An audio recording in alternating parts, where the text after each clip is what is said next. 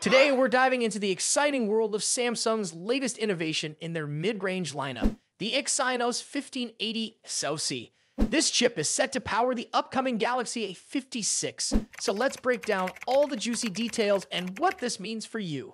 Every year, Samsung rolls out a new mid-range Exynos chip developed in-house for the Galaxy A series. While the premium Exynos 2500 might be facing some competition from the recently announced Snapdragon 8 Elite, the mid-range segment is in full swing with promising developments. Today, we're focusing on the newly unveiled Exynos 1580, and guess what? Samsung didn't make a big deal out of it, and frankly, that's a smart move. Let's get into the specs of the Exynos 1580. Samsung's tagline for this chip is super smooth, extremely efficient, and it's hard not to agree when we look at what it brings to the table. First up, we've got a state-of-the-art 4nm EUV FinFET process. This is crucial for performance and power efficiency. Then there's the 3-cluster CPU setup, featuring one Cortex A720 core clocked at 2.9 GHz, 3 additional A720 cores at 2.6 GHz, and 4 of 520 cores running at 1.95 GHz. For graphics, the Exynos 1580 comes equipped with the Xclipse 540 GPU, promising a delightful gaming experience. It also includes an AI engine packed with a 6K MAC NPU, adding another layer of efficiency and a capability to handle heavy computational tasks. Support for LPDDR5 memory means faster data handling, and HED Plus display support at an impressive 144 Hz is perfect for smooth scrolling and gaming. Plus, the chip supports an incredible 200MP camera along with 4K video encoding and decoding at 60 frames per second. And of course, connectivity options are on point with Wi-Fi 6E, Bluetooth 5.4, and 5G compatibility. Now let's highlight some standout features that make this chip a real contender in the mid-range market. Samsung advertises that the NPU can perform a staggering 14.7 trillion operations per second. With a boosted memory capacity of 2 MB, this ensures that AI features run smoothly, enhancing everything from photography to gaming. Speaking of gaming, the Xclipse 540 GPU is a game changer. Unlike its predecessor, it features an additional workgroup processor, bringing the total to 2 and a significantly improved GL2 cache. You can expect a 37% performance improvement over the previous generation, with 20% more efficiency under the same power conditions.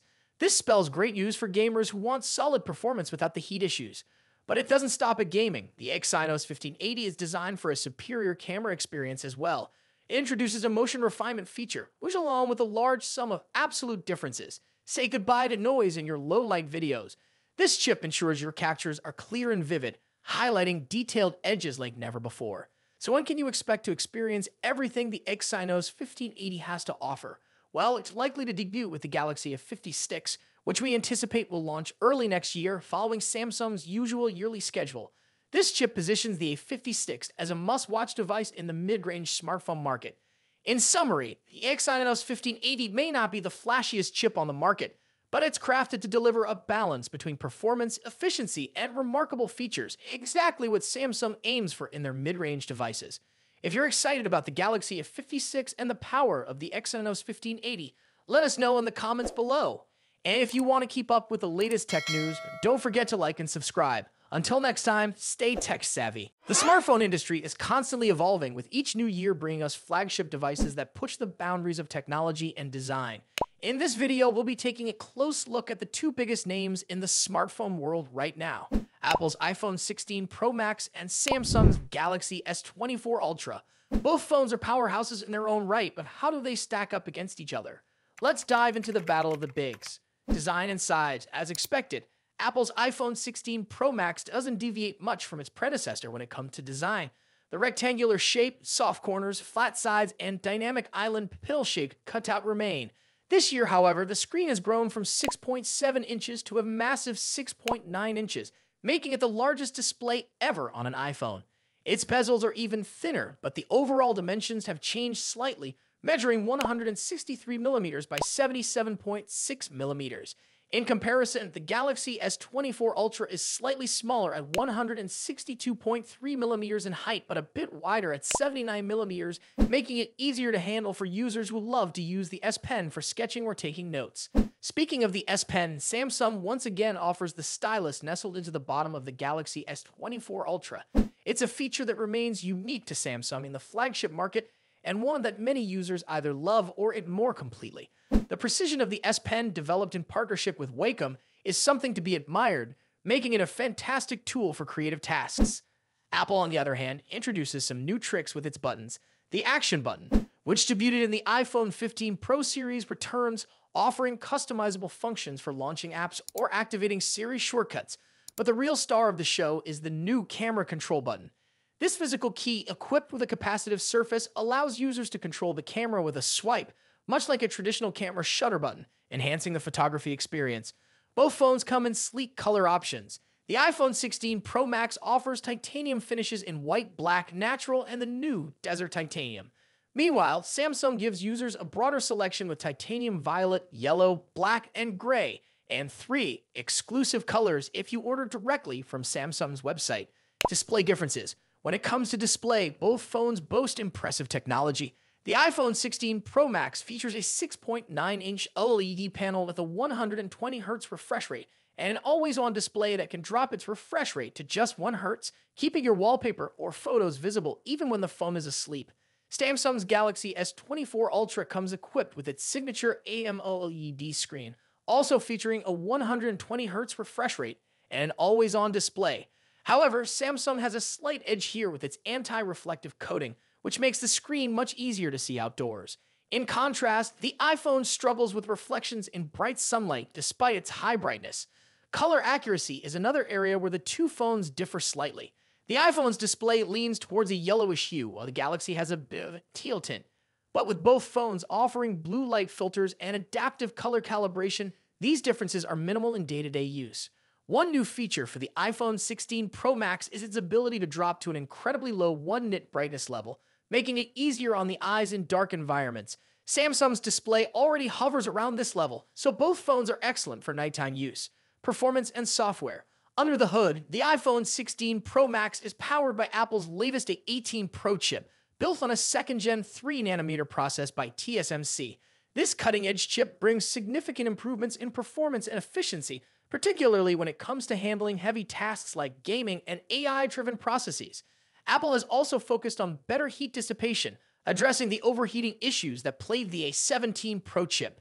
The Galaxy S24 Ultra, on the other hand, is powered by the Qualcomm Snapdragon 8 Gen 3, specifically tuned for Samsung devices. While both chips are incredibly powerful, benchmarks show that Apple's A18 Pro takes the lead in CPU performance. However, in 3D graphics tests, the Galaxy S24 Ultra isn't far behind, offering stellar gaming performance. Both Apple and Samsung are pushing into the realm of AI, with dedicated NPU cores to handle AI tasks. The iPhone 16 Pro Max comes with Apple Intelligence, which will roll out new features gradually, while the Galaxy S24 Ultra already boasts AI-powered features like live translation, generative image editing, and transcript summaries.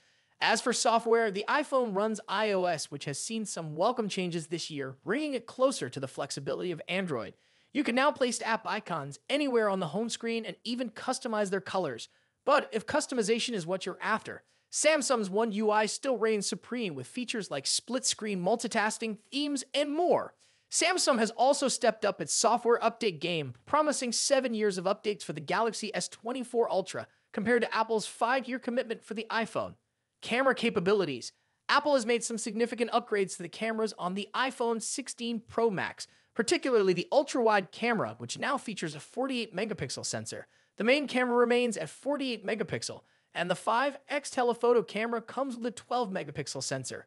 A new lens coating helps reduce the lens flare issue that has been prevalent in recent iPhone models, especially during night shots. Samsung, as always, is pushing the envelope with its camera hardware. The Galaxy S24 Ultra boasts a hopping 200-megapixel main camera, alongside a 12-megapixel ultra-wide, a 10-megapixel 3x telephoto, and a 50-megapixel 5x zoom camera. While the megapixel count might seem impressive, the real magic happens in post-processing. Both phones have excellent cameras, but Samsung has a slight edge in zoom performance, while the iPhone tends to over-sharpen fine details like leaves or grass. In low-light conditions, both phones perform admirably, but the iPhone's new lens coating helps reduce the flare and artifacts that can appear in night photos. Samsung, on the other hand, continues to struggle slightly with oversaturated greens in its images, but this is only noticeable when directly comparing photos side by side. Battery and charging. When it comes to battery life, both phones pack a punch. The iPhone 16 Pro Max has a 4,685 mAh battery, while the Galaxy S24 Ultra comes with a slightly larger 5,000 mAh battery.